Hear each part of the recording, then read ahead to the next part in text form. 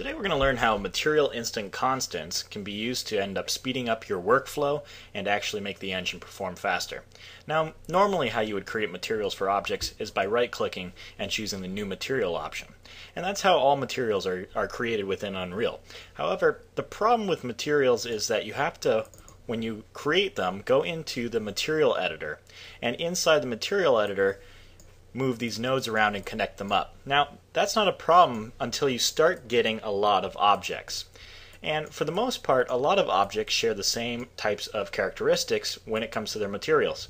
They all have some form of color map, which is what's considered the diffuse, some form of normal map, which ends up giving you the lighting detail as it goes across the surface, as well as some form of specular map that you can end up putting in to control where it should be dull as opposed to shiny. So what we find, though, is that the majority of materials use this basic setup.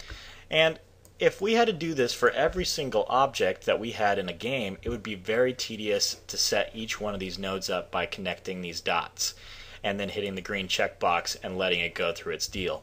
Now, when it goes through its deal, like you just saw there, what it's actually doing is taking this node structure you see and compiling it into HLSL code, which is the coding that's behind all the material systems within inside of Unreal. And I don't know about you, but this is really difficult to read, and I can understand that it would take some time for this thing to compile, especially when you get node structures that are very, very large. However, what ends up happening is we have this code that has to be run for every material that exists. So there's a way we can use material instances to speed it up. What a material instance is it's this code that we already have, but it's recycling that and just simply swapping out the things that we want changed. And we can do that by creating what's called a parameter. Now, a parameter is a special node that you can set up that allows you to actually directly edit it from outside of the material editor. And you can do this in real time. But for right now, let's just go ahead and show you how we can use one of these. So this is a texture parameter 2D, which is the same thing as a texture sample 2D, except that it's exposed outside of the material system. So what we're going to do is we can just right-click, go to parameters, and create a texture sample parameter 2D, which is the same as all the other textures. Now, you saw it come in, and it has this really big long name. And that long name is actually going to be replaced by whatever we want to call the parameter name. So I'm going to call this diffuse. But you know what? I'm going to show you another way that you can actually do this. If you already had your texture set up for a base material, like I have here, called master default, what you can do is if you plan on using that as a parent and you've already put a texture in there for a test, go ahead and just right click on that texture parameter or texture sampler and call it a convert to parameter here. And you see that's actually changed it here to a parameter 2D for me. So I'm going to delete that one. Come in here, and this is my diffuse powered into the diffuse here. So I'm just going to call this diffuse. Alright, and you see it shortened up the name, and now it's the same. Now, an important thing to know with these texture samples is that in order for the texture parameter to work, it has to have a default texture in it. So I'm just going to put in a default texture that ends up filling in this parameter here. And that way, every time I duplicate or create a copy that references this master material, it already had that set up. Now I'm going to do the same thing on my normal map here. I'm going to call this one normal. And I'm going to do that for this as well and call it my specular. Alright. Whoops. Got to convert it first. So we'll convert it and then call it specular. Alright. Now, I have those set up. They're parameter 2Ds, as you can see. So I'm going to go ahead, hit the green checkbox. It's compiling those shaders now. And when I come over here and do master default, I'm going to right click on it, and you're going to see we have an option here called Create New Material Instance Constant. Now there's two different versions of an instance, but we're just going to use constant for now. Click on that, and it'll bring up a dialog for creating a new instance. And we're just going to prefix it MIC and then call it, I don't know, rock, just for demonstration purposes.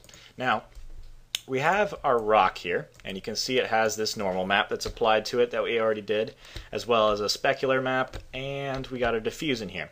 And what this window is it's the material instance editor.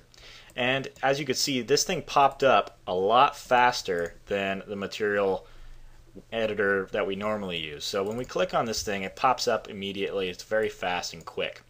And you also notice that those options we named diffuse, normal, and specular have shown up here. And what we have here is a slot that we can dump a texture straight into if we want to. Now this is where the power of instancing comes in handy. All of that stuff we set up here in the material system exists within this instance of it. And you can see we have a parent master default, and this thing is the master default. That's our material, and it's instancing anything that exists within inside this material. So what we can do is, if we wanted to, we could create an additional instance of this. So I'm just going to copy this instance, which is the same as if I just right-clicked here and said new instance. So I'll just copy this, and we'll call it rock2. So I have rock2 here now, and nothing's changed. They're exactly identical. So rock and rock2 are identical. However, this is where the instance power comes in hand. We're going to go here, and we're going to say we want to have actually a dirt diffuse. I don't know why we put dirt on a rock, but we're going to. So we come in here, and what we can do is click on this diffuse option, and we're just going to turn that on, which means we're allowing that to be edited, modified, and I'm going to hit this green arrow with this selected in the content browser, and bam, there you go. Instantaneously we have a ground texture been replaced. Now you see, that's where the power of instancing comes in hand. I don't have to go in and create a new material through the material editor, hook up all the nodes and all that stuff. I can just replace out a new texture immediately. Now let's say I have a different normal map as well. I can just click on the normal map and I can hit the green arrow with it selected in the content browser. Bam, new normal map instantaneously. That's where the power of instancing comes in hand. So let's take it a little bit further. We're just going to use a very quick expression just to show you a little bit more of what you can do with this. There's plenty of stuff to learn about parameters, and I'll go over them later, and you'll see me use them a lot in my tutorials. But what we can do here is create a very quick expression.